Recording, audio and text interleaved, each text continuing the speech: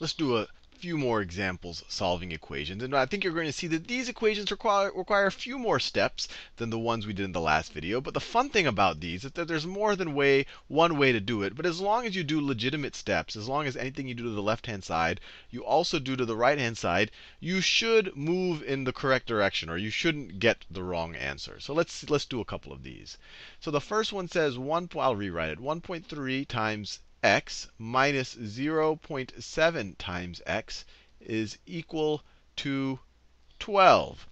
Well, here the first thing that my instinct is to do is to merge these two terms, because I have 1.3 of something minus 0.7 of that same something. This is the same variable. If I have 1.3 apples minus 0.7 apples, well, why don't I subtract 0.7 from 1.3, and I will get 1.3 minus 0.7, if the x's or apples or whatever you want to call them. So is equal to 12. You can imagine that I did the reverse distributive property out here. I factored out an x. But the way my head thinks about it is I have 1.3 of something minus 0.7 of something. That's going to be equal to 1.3 minus 0.7 of those somethings, that x.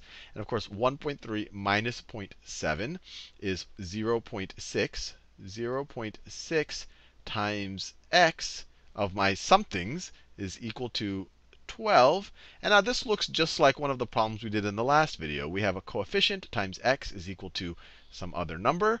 Well, let's divide both sides of this equation by that coefficient. Divide both sides by 0.6. Divide both sides by 0.6. And so the left-hand side will just become an x. X is equal to, and what is 12 divided by 0.6? 0.6 goes into 12. Let's add some decimal points here. That's the same thing as 6 going into 120. 6 goes into 12. 2 times 6 is 12. Subtract, you get a 0. 6 goes into 0 0 times. This is going to go 20 times. 12 divided by 0.6 is 20. And we can verify. Let's verify this. 1.3, let's substitute back. 1.3 times 20 minus 0.7 times 20. Let's verify that that is equal to 12. So I'll take the calculator out just so you don't have to trust my math. So we have 1.3 times 20 is equal to 26. So this piece right here, that piece right there is 26. And then 0.7 times 20, I don't need a calculator for that. That is 14. 26 minus 14 is 12. So it checks out. We got the right answer for this equation. X is equal to 20. Let's do this one right here. 5x minus 3x plus 2 is equal to 1. This looks very complicated. And whenever something looks daunting, just do steps that look like they're simplifying the equation. And over time, as long as you do legitimate steps, you should be able to make some progress. So the first thing I want to do is I want to distribute this negative 1 over here. So this is the same thing as 5x minus 3x minus 2. Right? I just did the distributive property on the 3x and the 2. This is a negative 1 times 3x plus 2. So it's negative 1 times 3x plus negative 1 times 2, or negative 3x minus 2. And that is going to be equal to 1. Now I have 5 of something minus 3 of that same something. So that's going to be equal to 2 of that something. 5x minus 3x is 2x. 5 minus 3 is 2. And then I have the minus 2 is equal to 1. And now I like to get it to the form where I have 2x, or I have something times x is equal to something. So I want to get rid of this negative 2 on the left-hand side. The best way I know how to do that is to add 2 to both sides. So add a 2 on the left-hand side. If I do it to the left-hand side, I've got to do it to the right-hand side. Plus 2 on the right-hand side. These two guys will cancel out, and you're going to get 2x. You're going to get 2x is equal to 1 plus 2 is equal to 3.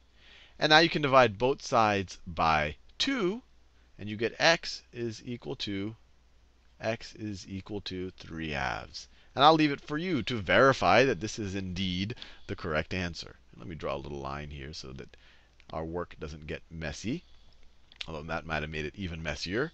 So here we have to solve for s. And look, we have a fraction and two s terms. How do we do that? Well, just view it the same way. We have 1 times s minus, you could view this as 3/8 times s is equal to 5/6. You could view this as 1 times s minus 3/8 times s is equal to 5/6. You could factor out an s if you like. Maybe I'll do it this way. I'll factor it onto the left-hand side. This is the same thing as s times 1 minus 3/8 is equal to 5/6. And 1 minus 3/8, what is that? That's 1 I can rewrite as 8/8, right? That's 1.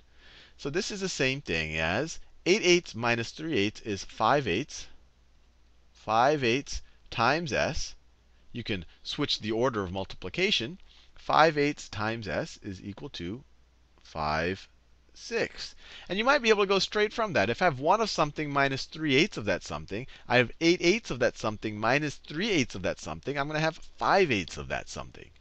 And now, to solve for s, I can multiply both sides by the inverse of this coefficient. So I multiply 8/5 times 5/8 s. If I do it to the left-hand side, I have to do it to the right-hand side. 8/5.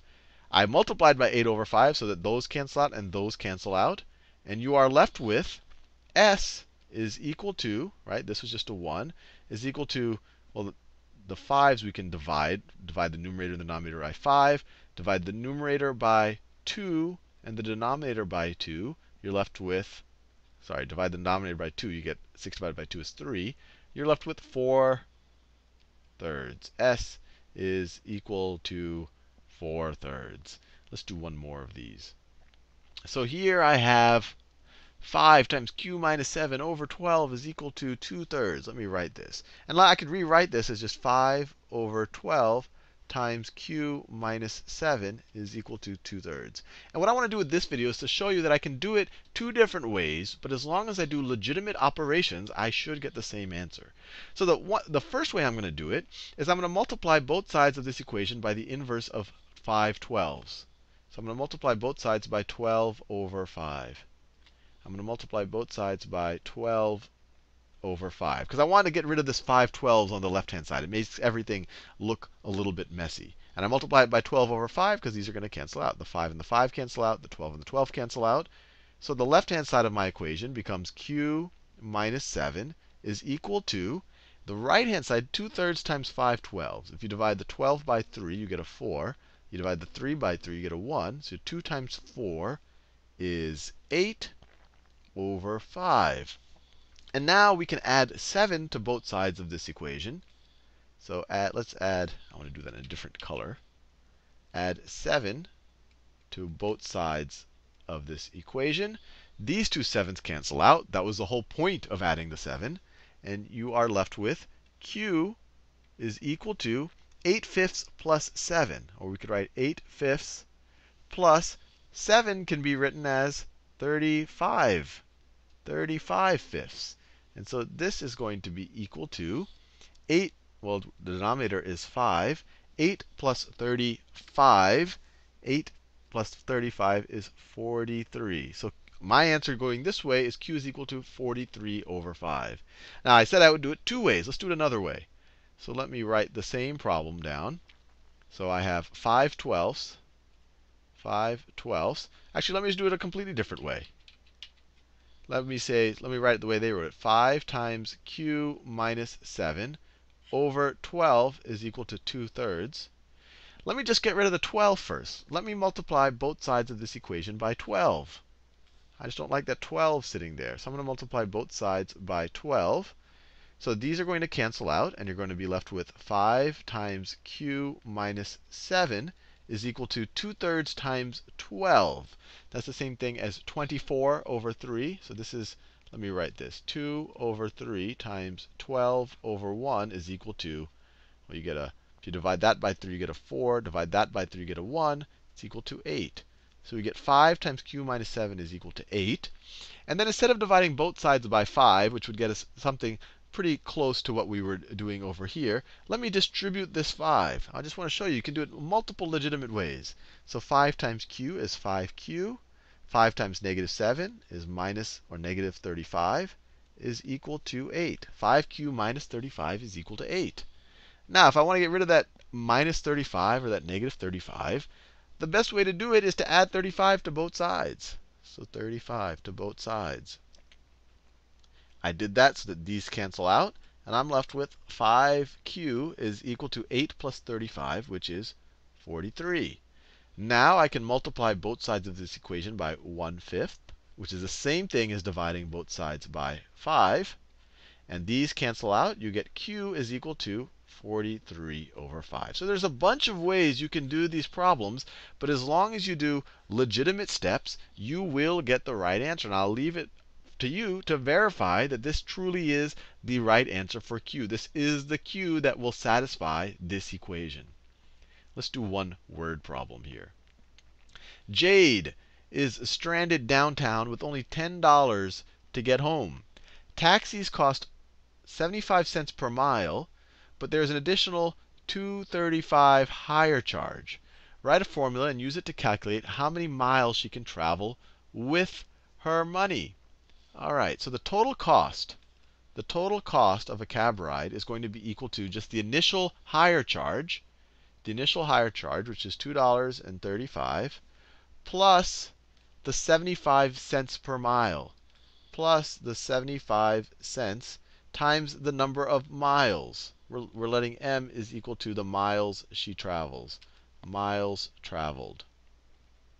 Miles traveled. So this is the equation. We know that she only has $10 to get home, so her cost has to be $10. So we have to say the cost has to be $10. So 10 is equal to 2.35 plus 0.75 m. So how do we solve for m, or the number of miles Jade can travel? We can get rid of the 2.35 on this right-hand side by subtracting that amount from both sides of this equation. So let's do that. So let's subtract a minus 2.35. Let's subtract a minus 2.35 from both sides. These will cancel out. That was the point.